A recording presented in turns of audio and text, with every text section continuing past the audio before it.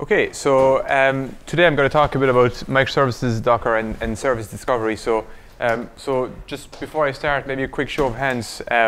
Who's familiar with microservices here? Who, yeah, so maybe who doesn't know anything about microservices, maybe?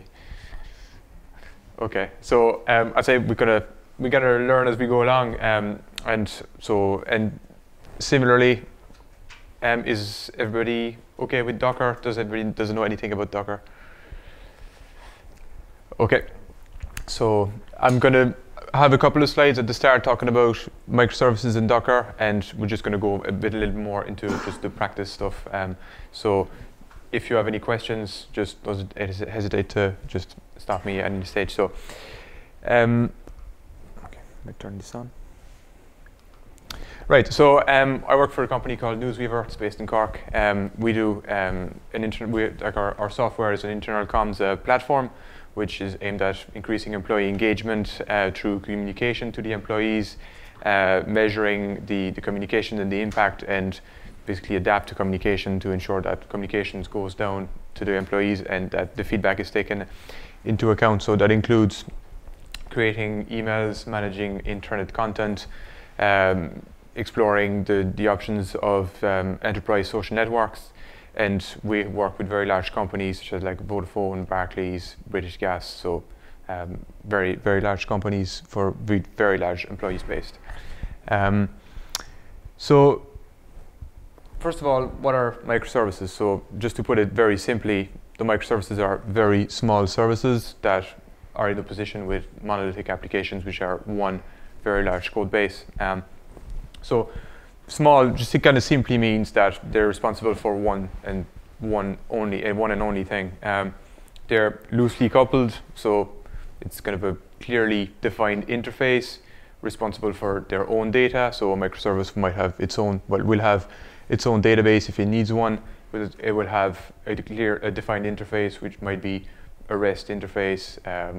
If it's synchronous, it might be over messaging. If it's asynchronous, and the big advantages of architectures like this is to basically have a faster feedback for development. You'll be able to develop your code faster because it will have less impact, and it will also in production isolate the failures. So one server's failure won't bring down the entire system.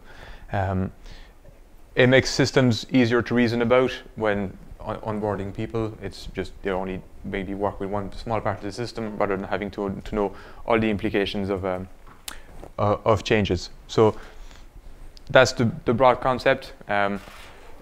Just to actually explain a bit about this talk, that's a bit of a shortened version of a talk that I've done at a Docker meetup a few months ago. So there's a lot more to tell about microservices. There's a lot more to tell about Docker, but I'm mostly going to be talking about the service discovery aspect. I will share the slides of the other talk, and you're welcome to come talking to me afterwards if you have questions on the first parts anyway. So what does Docker have to do with any of this? Well, Docker is a framework in services that allows us to build, ship, and to run distributed systems. To sum it very quickly, it allows us to run very lightweight, well, you could call it lightweight VMs. Don't really like the term, but it's effectively VMs without hypervisor, without guest OS. It's just using the Linux containers architecture to run isolated processes right on the kernel. Containers are not new. But what Docker brings is an entire ecosystem of building images, building and versioning them, shipping them through registries, and basically allowing us to build a pipeline of deployment with containers rather than shipping applications as jars or as gens or these sort of things. So how do these things come together? I'm just going to take into an example what we do in Newsweaver for our development process and our deployment pipeline. So I'm a developer, so I'm here coding. I have my service, I have my requirements. My code is finished. I push my code into a Git repository, which for us is stored in Stash, but it could just be like any Git repository that you have. that you have locally. We have one Git repo for each of our microservice, which will be, so our microservice will be built in the build server. So we're using Bamboo, we're using all the Atlassian suite, but you could be using Jenkins, which is like another big one. And the result of Bamboo, of the build, is not just a jar. If we're building, let's say, a Java application, it will be a Docker image. So Docker image is the way to specify a Docker container. And that Docker image will specify the OS, the environment, so all the binaries. So if it's Java, we might ship with it the version of Java. We won't have to be worried about, oh, we have our jar, but we don't know what version of Java is in production. Well, everything is inside the Docker image. And it will have our application code, so our jar. That gets pushed automatically to an internal Docker registry that will store and version all our containers, all our images. And from then on, we'll be able to actually deploy that image into our various environments. So typically, we might have 3 environments, like the development environment, which might be very lightweight, just one server running the Docker daemon. That's the environment for very fast feedback. Develop something, automatically after the build, it's going to deploy the container. Staging environment for maybe more advanced, just N+1 deployment, so we only change one service rather than just looking at everything that's in progress. That will probably be hit more into QA before actually going to like the real production environment. That's going to be a lot more beefy. So the blue symbol in front of each environment is for Kubernetes that we're using internally. So Kubernetes is the framework developed by Google for orchestration of distributed deployments.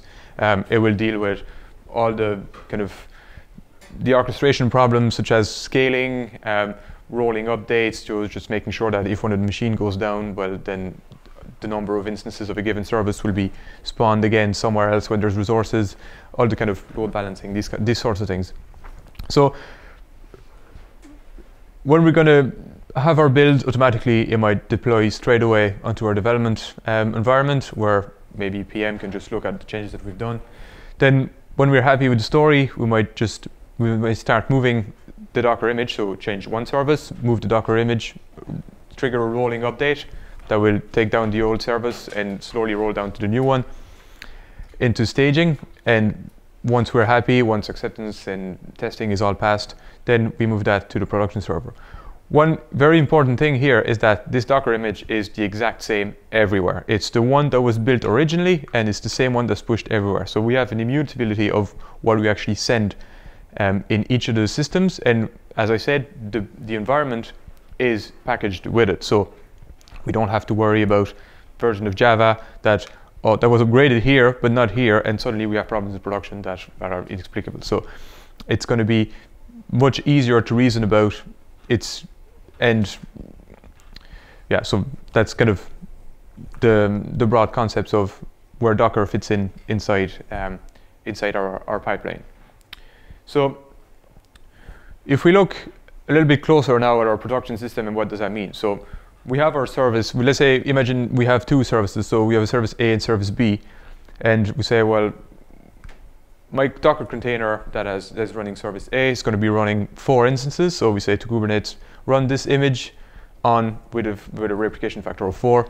It's going to find space on the different machines and deploy it there. Then we say, okay, run 3 instances of B. I'm putting them there.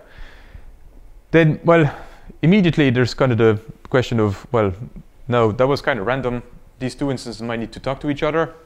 When they start up, how do they discover the instance? And well, now if I had another one, how do I ensure that this new one is discovered?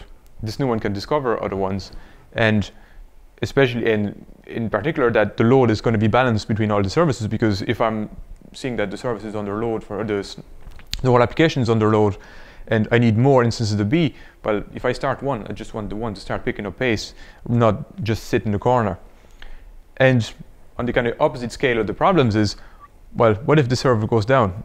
And if I had hard-coded the dependencies between the instances, then, well, suddenly I have like maybe a quarter or a third of the requests that are going to a place that I won't be able to answer. So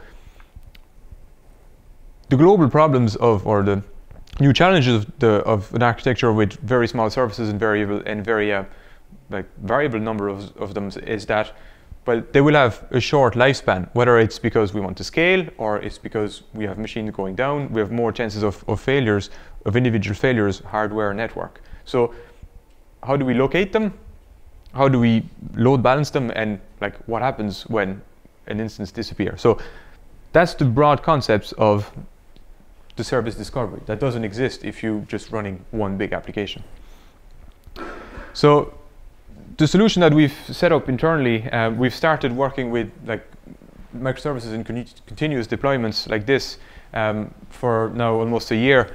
And well, let's say frameworks and all these all services like Kubernetes were not as, let's say, advanced as they are today. Not like most of them were not even in like production mode. Like there was not even the 1.0. So what we started looking at is a framework developed by the guys of Airbnb called SmartStack.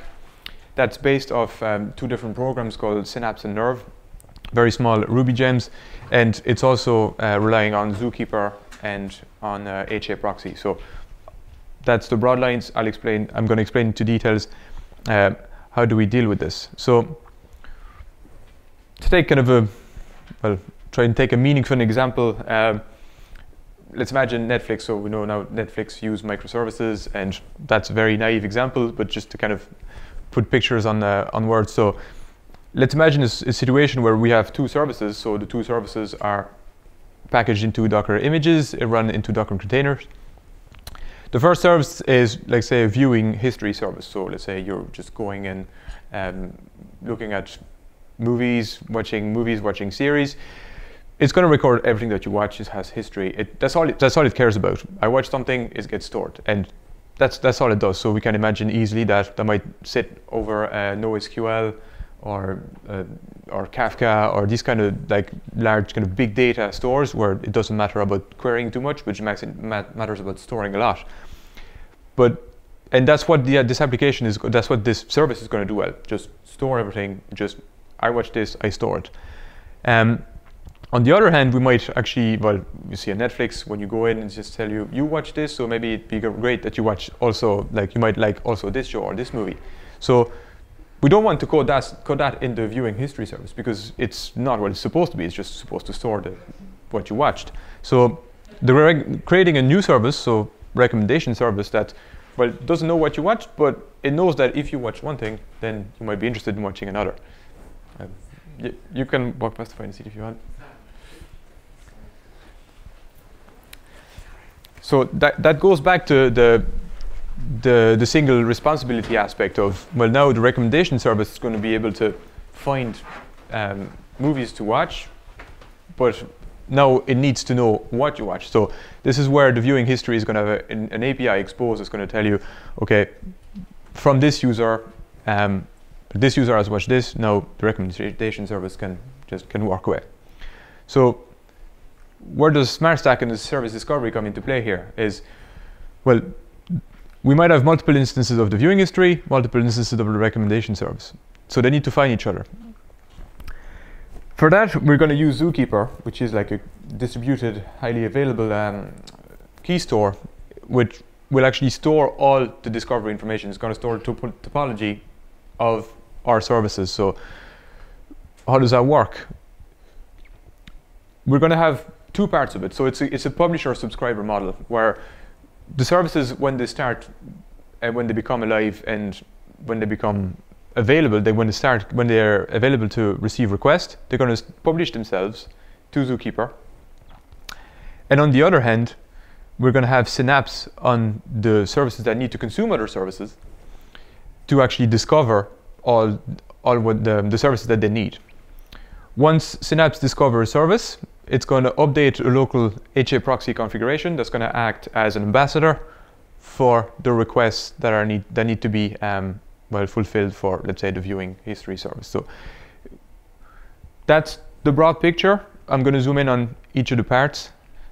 And that we're going to get into a bit more complex stuff. So don't hesitate to stop me if there's something I'm missing or if there's something that's not clear. Is everything okay so far for everybody? All right, great. So let's zoom in on the publishing part. So that's the first thing that happens. Service instance pops up. Now it needs to say, I'm here, I'm available, start sending me requests. So we have our Docker container here that exposes an API through the port 8080. We have our application here, and we have Nerve here. That's kind of an important bit, that Nerve is not inside the application. So that's the big thing, that we don't want to sprinkle our code with service discovery logic. We do microservices so that, well, let's say we want to have a service that's very aimed at one purpose, maybe 500 lines, 1,000 lines tops, but we don't want to add 1,000 lines of service discovery in it, because otherwise our single responsibility is gone. So that's the important bit, that this is outside and we just rely on it without actually knowing really what it does. So to make itself available, the viewing history needs to actually specify, well, what service it provides, so its name, what IP it's on, what port it's on. And also specify a health check endpoint, which I'm going to come back to in a second. So knowing all this, Nerve will publish that information to Zookeeper and basically make public that this service is available, that we have an instance of the viewing history on IP 1111 port 8080. The health check is a bit of a bonus there, that Nerve will actually monitor constantly the state of our service. So let's imagine our service becomes overloaded, there's too many requests coming to it. The service might say, actually, no, I'm not healthy anymore. That's just a simple HTTP endpoint that returns 200, means I'm cool, send me a request. Starts returning 500, Nerve will say, okay, this guy is overloaded, take it out of Zookeeper, and suddenly it's taken out of the rotation, it's taken out of the available services. The application becomes healthier again, Nerve will publish it back. One thing to note as well here is that Zookeeper doesn't store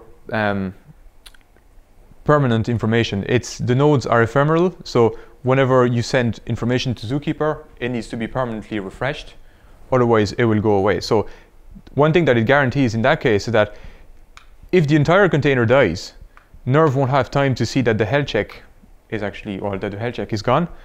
So what we don't want is the information to remain in Zookeeper without actually taking it out. So the TTL on the information inside Zookeeper will ensure that, well, if after 5 seconds, 10 seconds that we can specify that, then the service will be taken out of the rotation. Obviously that's a bit of a smell, because there we might have 5-10 seconds where we still have a service that's there, but it's still a little bit of a ghost. We have a solution for that afterwards. So that's the publishing part. Now let's look at the actual discovery part.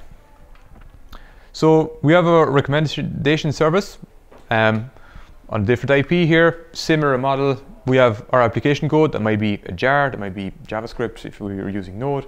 And similarly, we have Synapse and we have HA proxy inside. Again, that big block is a Docker container. And still Zookeeper, same Zookeeper quorum, and we have our viewing history service here that we just advertised. Same story, we had a configuration file that will actually now say, what do I need? Synapse is there to discover services that it needs. So the recommendation service will say, I need the viewing history. And it will say, map this to port 9000. I'm going to come back to that in a second for what it means. So as you can guess, Synapse goes to Zookeeper and says, I need the viewing history. And this is bi-directional because Zookeeper allows you to set up watches, which means that anytime something is going to change, Zookeeper will notify Synapse. They're saying, there's a new instance, or there's an instance is gone. You need to be aware. You need to stop sending requests to this instance. So previous slide. This service advertises itself and puts itself into Zookeeper via Nerve. Now Zookeeper knows that, well, the viewing history has an instance on this address and on this port, so passes that into Synapse, and Synapse will update HA proxy to add a backend with this given IP, and it will expose that locally to this port 9000 that I was talking about before. So the really elegant thing here is that, well, the recommendation service and the application code here actually doesn't even know it's distributed. It will just talk to a local port and say, well, I know that because of my configuration, the viewing history is on this port, so I'm just going to talk straight to my local port, thinking that, well, the viewing history sits just there. HA proxy will actually forward this to an instance, and as you can see here, that's an array. So if we had multiple ones here, we'll end up with multiple ones here, and HA proxy has like loads of possibilities to do round robin or load balancing. We could imagine doing load balancing based on locality. So if you have different kind of Docker servers or Docker machines, then you might be able to recognize from the IP where you should send your traffic rather than sending it across data centers, these sort of things. And we still have our problem with our TTL inside Zookeeper that, well, what if this dies and it doesn't come out to Zookeeper until like 10 seconds, then we might be 10 seconds still sending requests and not getting any answer. Well, HA proxy can bypass the entire thing and actually also verify that the backends that it has are actually reachable. So not only that solves our problem, because we can ping every 500 milliseconds, so suddenly after we only have 500 milliseconds of, well, the service not being, well, actually being unreachable, but it also solves problem with like split network scenarios where, well, some services advertise themselves, they all can reach Zookeeper, but they actually can't talk to each other. So it's a big bonus and actually solves a lot of headaches. So what does that look like inside Docker? So Docker images are built with layers. We create different layers, and then we can actually save them and start from them again to actually build more and more advanced and richer images. So when we specify a Docker file, we specify a base image. So we might start with, let's say, a Ubuntu image, or maybe something a little bit smaller. Then Synapse and Nerve are gems. So we need to install Ruby inside it, and HA proxy, which will be used for the routing and for the ambassador part. And we just need two kind of small custom scripts that are going to start Synapse and start Nerve. So that constitutes there a base image. We can build the image as far as here, and we have a SmartStack base. Well, SmartStack is the name of the entire framework. And you can see here that it's not really related to any tech. It's not related to Java. It's completely agnostic to what kind of tech you're going to be using afterwards, but it has all the bits you need for service discovery. So let's say you have services written in Java. So now you can start another image starting from that base, add Java onto it, then add the service, so your service.jar that you built with Maven, Gradle, whatever, your Synapse configuration and your Nerve configuration, because, well, the previous examples were showing one with Synapse and one with Nerve, but you can pretty easily conceive that you could have the both inside here, because obviously some services need to be discovered and also need to discover other services. It's not just a one thing. So it's possible to have the two, and more often than not, you will have the two. And we have a quick startup script that will just wire everything up together, figure out which IP is which, and just start the whole thing. So there we have another layer, which is our SmartStack with Java. And we can stop here and publish this image. And every time we have a Java service, we can only just start from here, name this image SmartStack with Java, and then say, no, I'm only adding these 3 bits. So you have another service that is in Java. You don't have to do the whole thing again. It is all saved.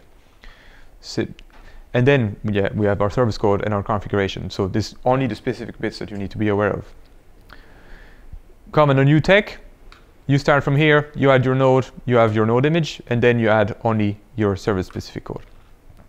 What does that look like for a Docker file? So if for any of you that's familiar with Docker, the Docker file is just specified with just instructions one by one of like where the base is. So SmartStack Java is here. So you already have all this just by doing from SmartStack Java. So this image is available on the Docker Hub. Then we add our configuration. So the Nerve configurations is who I am, where am I, and we had the Synapse configuration is who do I need? Then we had our core logic of our service, so it's just really what the service is supposed to do. And then we had our script, our startup script, and we start. So startup script is pretty basic. It's just we start Synapse, start Nerve, and then we start our service. Command line, pretty simple. We build our service, and then we just run it. The only thing that we need to pass into the service that's kind of obvious is, well, where is Zookeeper? Because, well, both services need to actually know. I have a common Zookeeper quorum, so here we have two different nodes. It works with one or with more, etc. So, everything clear? Do I need to sum back up something? Or? Okay, so let's have a quick look at demo. So obviously, when service discovery works, it's not really visual because, well, we start multiple instances and things work. So, so that we actually see things, I try to do something based on colors. So that's very naive. We have one color UI service that is there to, well, display colors, but unfortunately, it's only responsible for displaying them. It doesn't know about colors. So we have another service that just knows about colors. So color service. And well, to make things visual and to be able to see the kind of load balancing, round robining part of things is, well, whenever the color service starts, it's just going to pick one color, and every time it's asked for a color, it's just going to respond always with the same. So let's say we start 3 instances. One of them is always going to respond blue, second one red, third one green. So color UI service contains Synapse with a configuration saying I need color services, and the color service is going to contain a Nerve configuration, and it's going to start Nerve to say I'm the color service, I'm here, I'm ready to receive requests. So everything starts, magic happens, color UI service discovers all the services, and when it sends just an API request, just an HTTP request to the color service, it gets blue, it displays blue. As you can imagine, if it starts sending it to the other ones, it's going to start rolling around to the different colors. So let's see that in practice. So is it big enough there? You can see, yeah. So I have nothing running on my machine in Docker. So I don't have Zookeeper running on my machine. So I'm going to use a Docker image to start Zookeeper.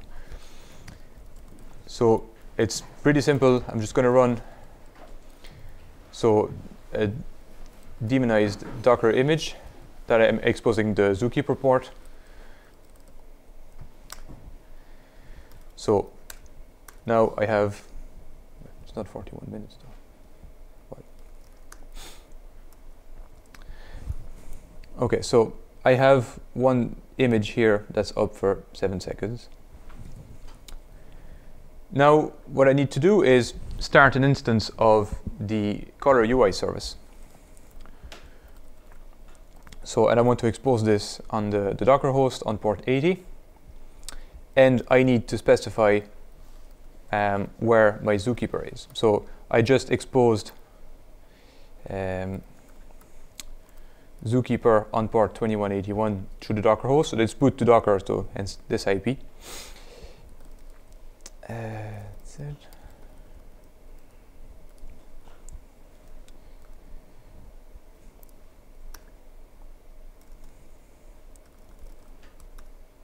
Okay, so now I have my 2 images, and if I go to port 80, now I get my color UI service, but as you can guess, there is no color service, so it's not able to display any colors.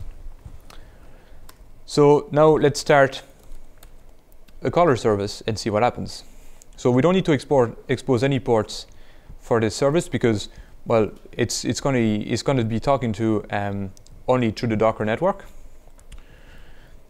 So similarly, we need to specify where is the Zookeeper. It's going to be doing all the discovery storage.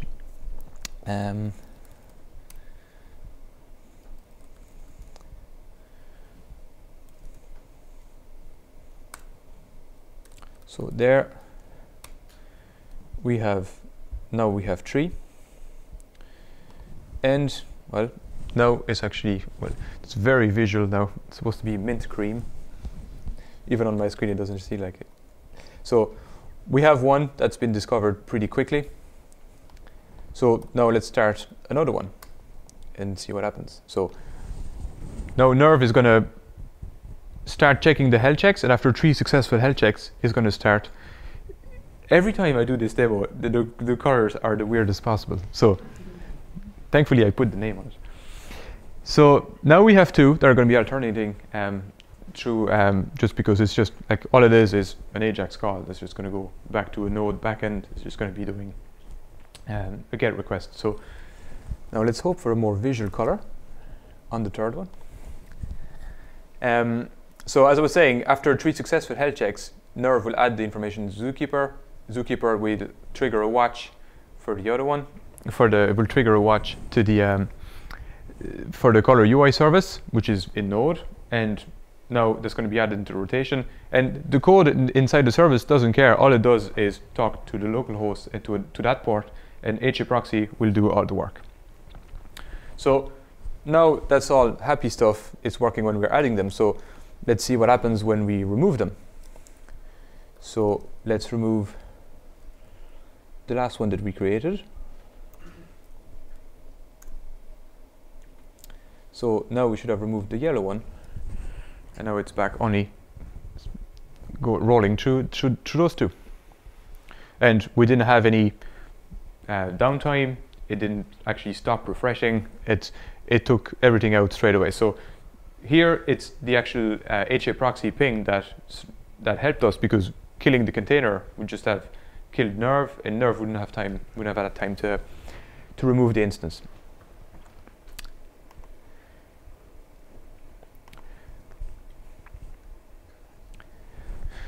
Okay, so all this demo is available on GitHub, so all the code is available, but you don't even need to build anything because all the images are actually on Docker Hub as well. So you can do the exact same thing as I did. All these images are on Docker Hub. Start Zookeeper, start the UI, start services, play around, take them down, start more. There's not much to it, so it gets boring pretty quickly. But it will show you that it's like the nice immutability of things is that I created the images, I built them, and wherever you actually want to run them, it will actually have the exact same effect.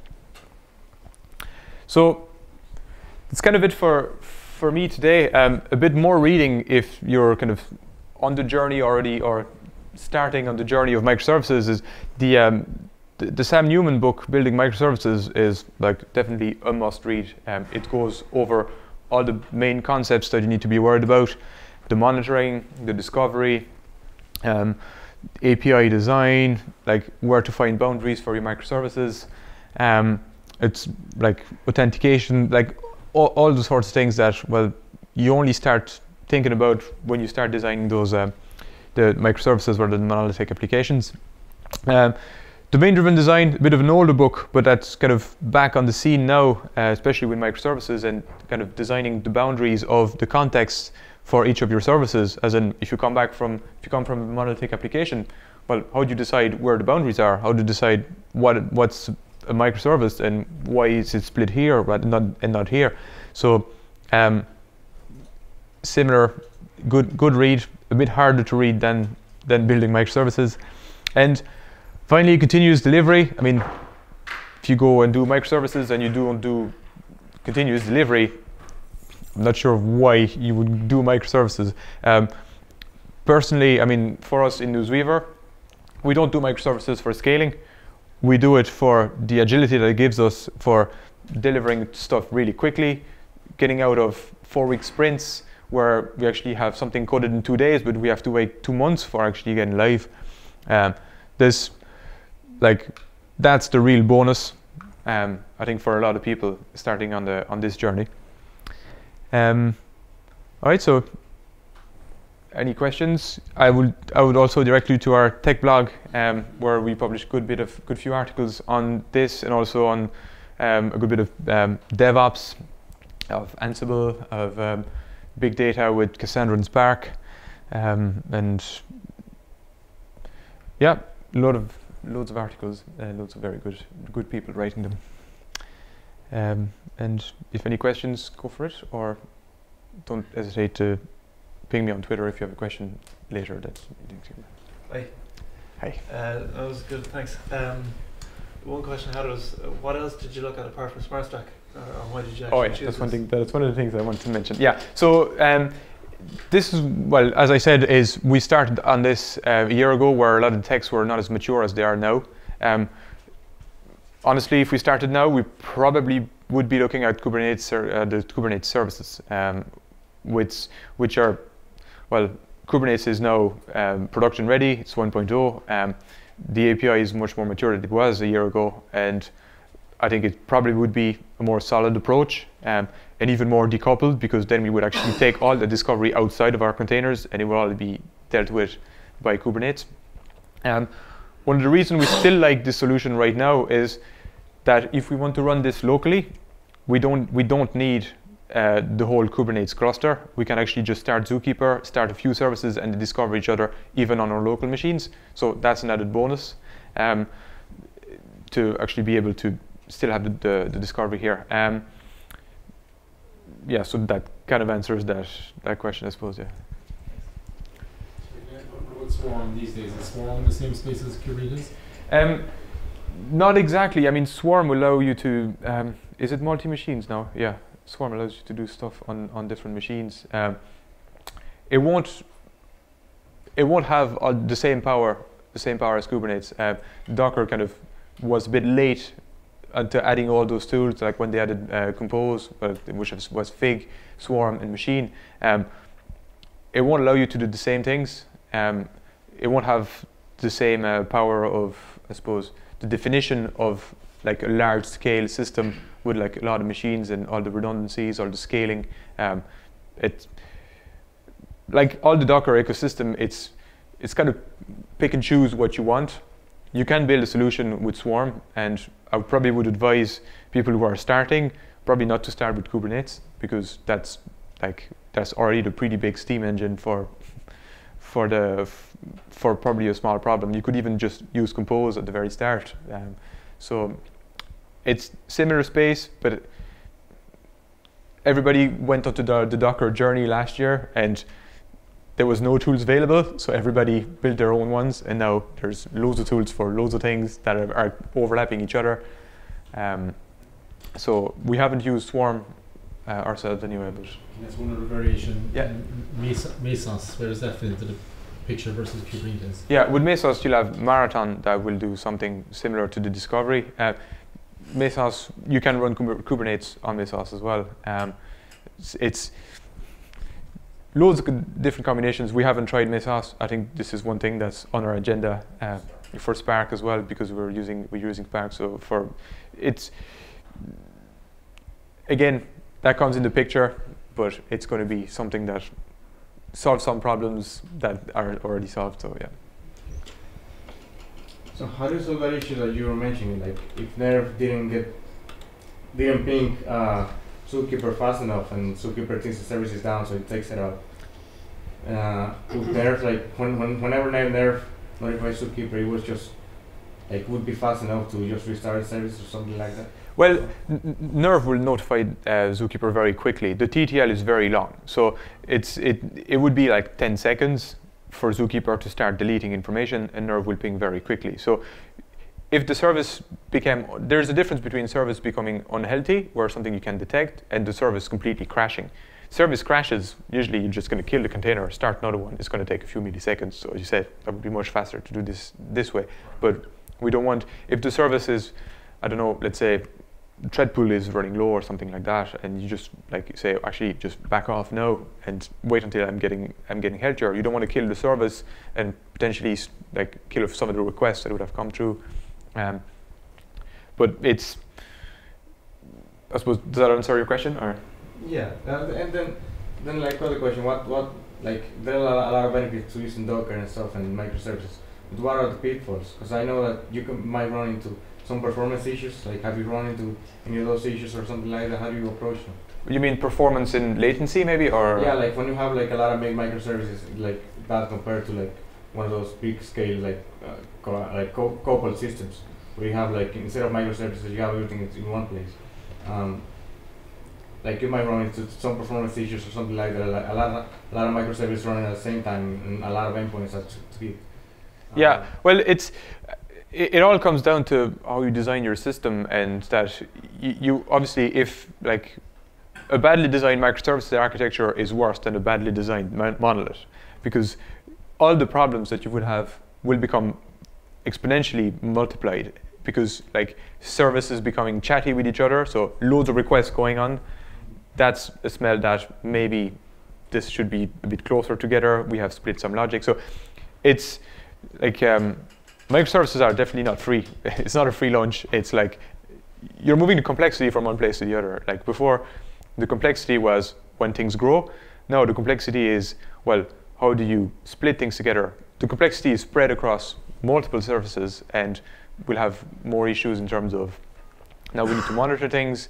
Things is like distributed systems are complicated, and unfortunately, microservices will be complicated because it is.